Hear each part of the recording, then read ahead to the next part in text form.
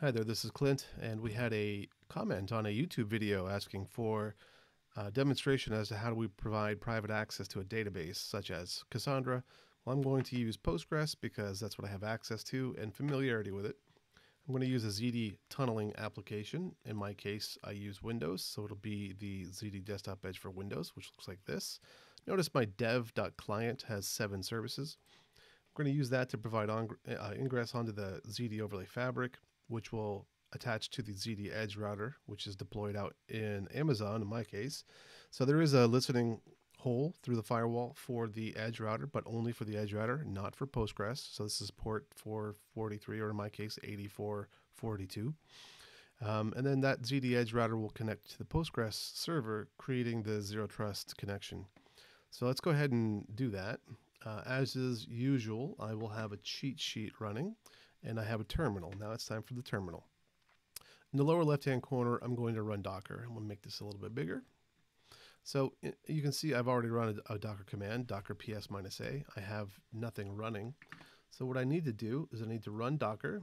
I need to give it a name because that's what I want to do. And then I want to give it a username and password. And I need to expose port 5432 so that Docker will be available, or so that Postgres will be available from this particular machine. So if I do a psql -h localhost -u postgres, you'll see I'm able to connect to localhost postgres, postgres. All right, that's what you would expect since I'm running on this local machine. Fantastic. So now let's go ahead and set up the zero trust overlay. First thing we need to do is we need to find the name of our edge router. ziti-edge list edge routers. Spell it right. And you'll see my edge router is named IP172.3142.64 edge router. So right now, this edge router has an attribute of public.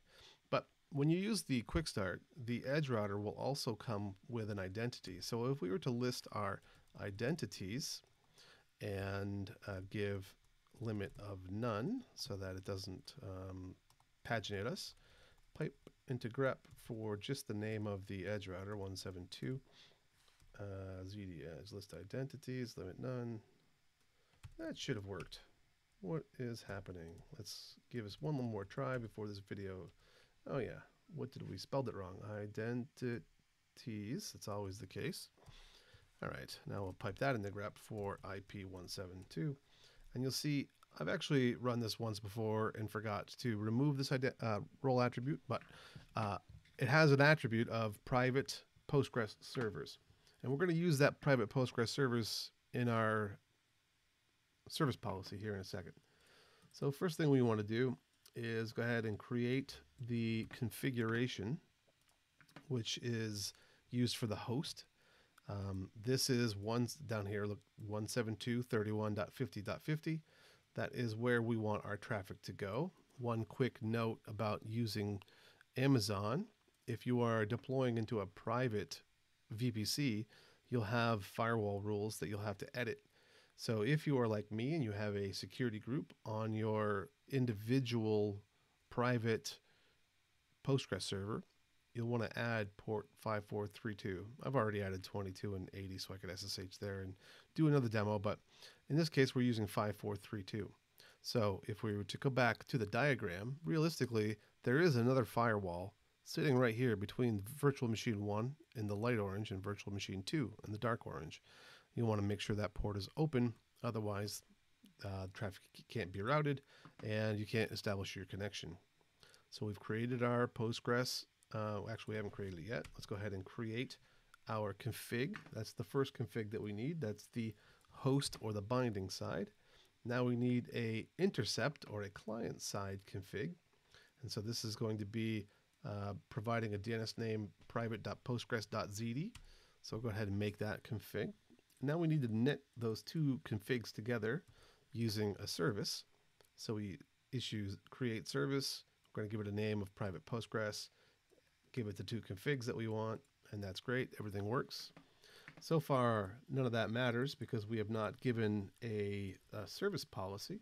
So now we want to give a couple of service policies, and the first policy we want to give is access for my clients. So I'm going to use create service policy. I'm going to call it private-postgres-binding. It's going to be a bind policy. It's going to allow the service named private-postgres and any attribute or any endpoint with the attribute of private-postgres servers is able to connect. Now, when I do that, if I'm quick enough, you'll see my 7 should turn to an 8 here momentarily because I've just given my, that's the servers, so it won't turn to 7 yet. I've got to make the clients. Let's do the same exact thing. This was the bind policy, not a dial policy. The dial policy is what grants clients access. So let's go ahead and do that.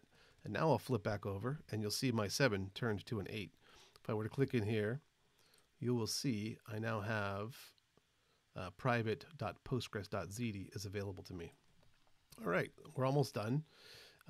We have Postgres running. We've proved Postgres runs. And now on my local machine here, I should be able to do a reverse search for psql to the host name private.postgres.ziti and the username Postgres. When I do this, you see it prompts me for a password, postgres.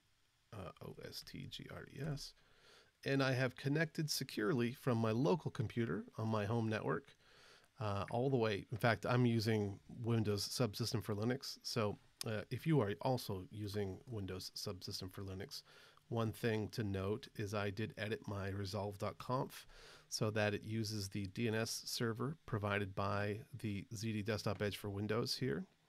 And if you don't do that, your WSL may or may not work. Getting WSL work, that's up to you.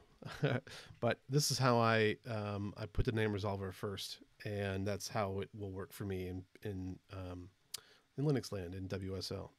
Now we could do one more thing, which is if we were to take a ziti-edge-tunnel and place it on the local machine, we actually don't need the firewall hole opened anymore. So I've already done that. You can see I can run ziti-edge-tunnel run -i aws.private.json. If I were to do this as sudo, okay, now you can see my ziti-edge-tunnel is running down here. Well, I have to deauthorize my router identity because it currently is authorized to host or to bind the Postgres server. But let's go ahead and turn that off, and I think that would do it. So let's list the identities again. Yeah, now you see I have no role attributes for this router.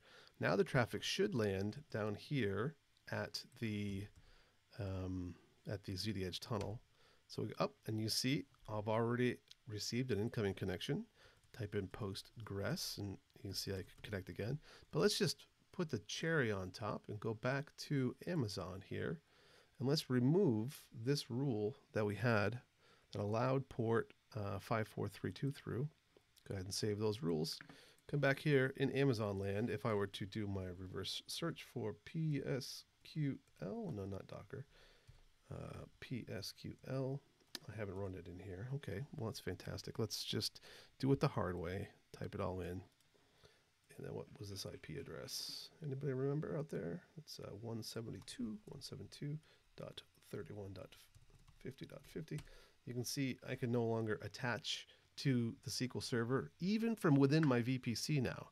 So I have no firewalls open in my VPC on this one. And yet I'm still able to connect because I ran the ziti-edge-tunnel. Let's connect one more time and see that connection happen. Postgres. And now you can see I'm still connected to the Postgres server, even though I now have another firewall in place on this virtual machine 2 that was not closed before. The firewall is now closed. So we've added a ziti-edge-tunnel out here running next to Postgres. It has connected to this edge router, and that has provided us the on-ramp to the Ziti fabric. Pretty cool stuff. That's Postgres instead of Cassandra. Hopefully that's good enough for the YouTube comment. And that's the demo for now. We'll see you next time.